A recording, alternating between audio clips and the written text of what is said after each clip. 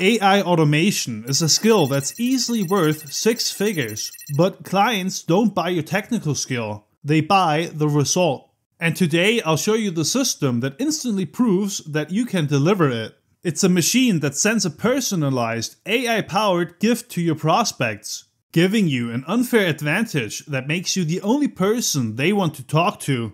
Think about the game you're forced to play to get a new client. You get them to your landing page or into an email, and you're trying to convince a stranger to trust you with words alone. That's a fundamentally broken strategy. But this machine lets you skip that entire game. It's a system designed to get your foot in the door, and it works because it does 3 things incredibly well. First, it delivers undeniable proof of your skill. A prospect enters their website, and a minute later, your system sends them 3 custom branded marketing assets. This machine is built to generate visuals, but you can adapt it to deliver any creative asset. You're not just claiming you're an expert, you're demonstrating your capability in real time. Second, it works as a 24/7 filter. It automatically brings you leads who are already interested and sold on what AI can do. You're no longer wasting your time on people who don't get it. And third, it flips the entire dynamic.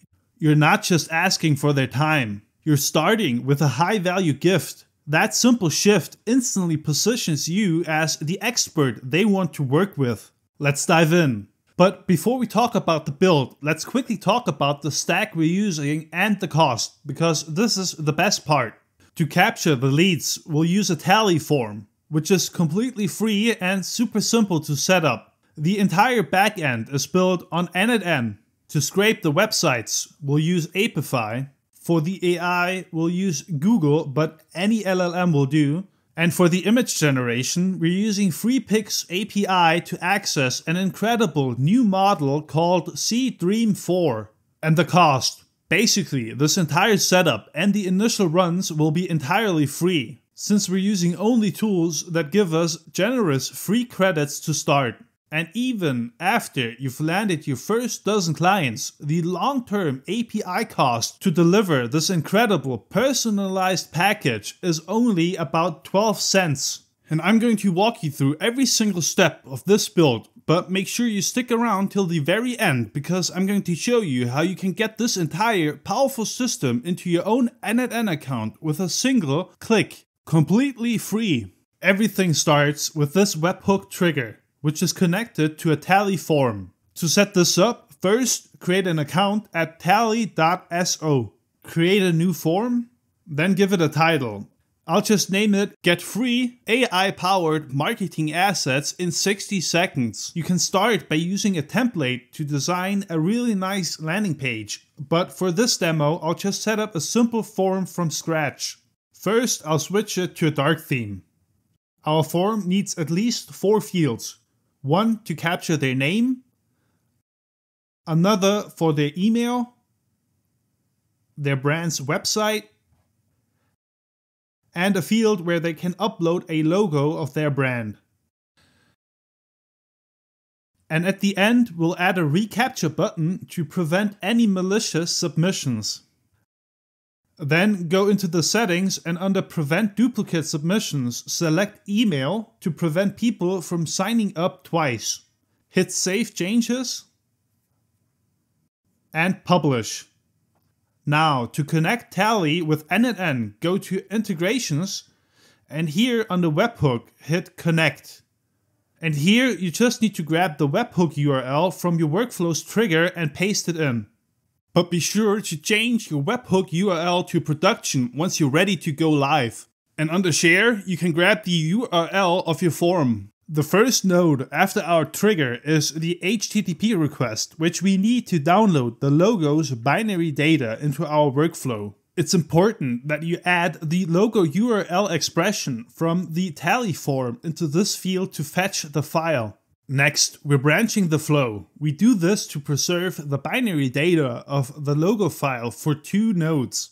With this top one, we're immediately transforming that binary image data into a base64 string, which we need later for the image generation step.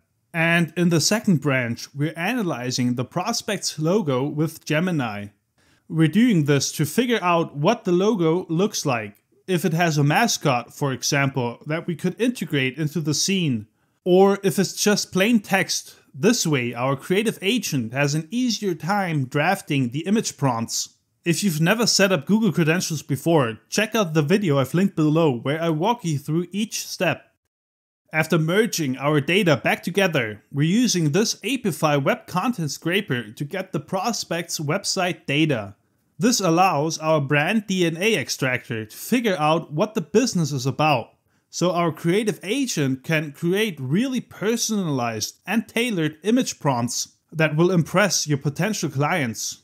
In the body, we're just sending the website URL from the form to the scraper. And to set up the credentials, just create an Apify account, go to Settings, click here, and grab your API key. And here in this Get Dataset Items node, we're just grabbing the text that just got scraped. This Remove Duplicates node is just here to prevent the scraper from passing along two items, which it sometimes does. The first LLM is the brand DNA extractor. It takes the website's content and generates a custom brand DNA profile, which is then fed into the creative agent. The creative agent's task is to act as our AI creative director. It uses that brand DNA to output a personalized subject line and email body, along with 3 distinct high-impact image prompts for the marketing assets. Alright, then we're splitting out 3 image prompts for generation. Next, we're calling the SeeDream 4 image generation model through Freepik using this HTTP request. To set it up, create an account on Freepik. And under freepik.com/API, get your free API key. Copy that one and paste it right here. In the body, we're sending along our prompt and the base64 image data of the logo. Here you can configure the aspect ratio of the images. I've chosen portrait, but you have these options. And the guidance scale basically means how strictly the AI would follow the prompt. But 7.5 worked well for me. In this loop, we're checking if the image was already generated. This getImage node checks the status. You just have to add your API key right here. With this if node, we're checking for the completed status of the image generation step. And then we're downloading them using the HTTP node. And the quality is quite high for these images. They're in 2K.